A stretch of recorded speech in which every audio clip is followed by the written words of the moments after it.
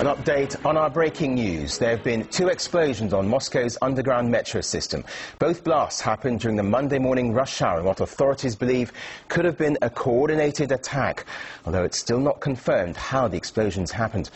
At least 22 were killed and 11 wounded in the first explosion at Lubyanka station just before 8 a.m. Moscow time.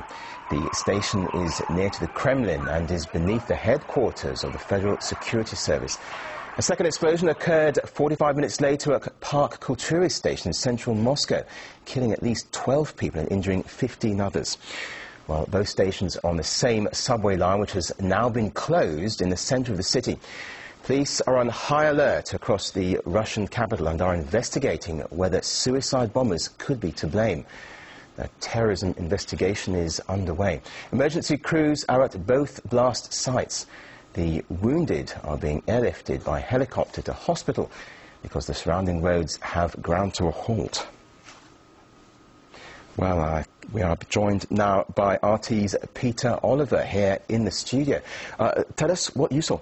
I've just made my way into the studios here in central Moscow, right next to the Park Kultury area, and it is pretty much a scene of absolute carnage outside. A Monday morning, one of the busiest times of the day, one of the busiest areas of Moscow, completely ground to a halt. One of the, I say, busiest lines on the Moscow metro.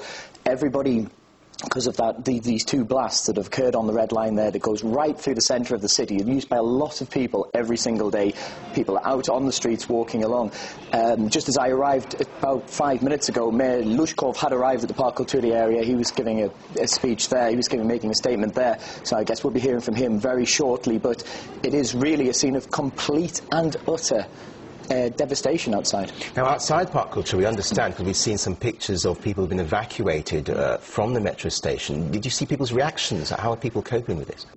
There is really a shell-shocked look on everybody's face. It's wrong to use the comparison to the footage that everybody's familiar with of 9/11, of people walking through the streets, but that is really what we're seeing out there. I mean, I live right at the Park Kultury area, just over the road from where the metro station is, and I was first came to my awareness that this was all going off when the helicopters started flying over. Of course, no-fly zone in Moscow. Hearing helicopters in the morning was very, very unusual.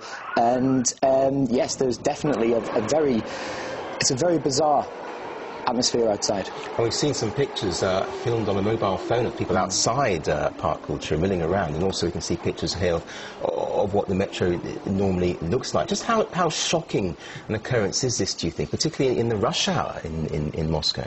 Anybody that's in Moscow, anybody that's visited Moscow, anybody that's been on the metro will know just how jam-packed the metro stations can get in the mornings at rush hour. Park Kultury, one of the busiest stations around, so I mean, it's unimaginable how this must have been like. And did you see emergency services outside the stations, ambulances? Vast amounts of emergency services, security services, military personnel all around, trying to make sure everybody's calm, everybody's okay around outside while they're trying to evacuate those that really need medical attention. OK, Peter Oliver, for now, thank you very much indeed for joining us here.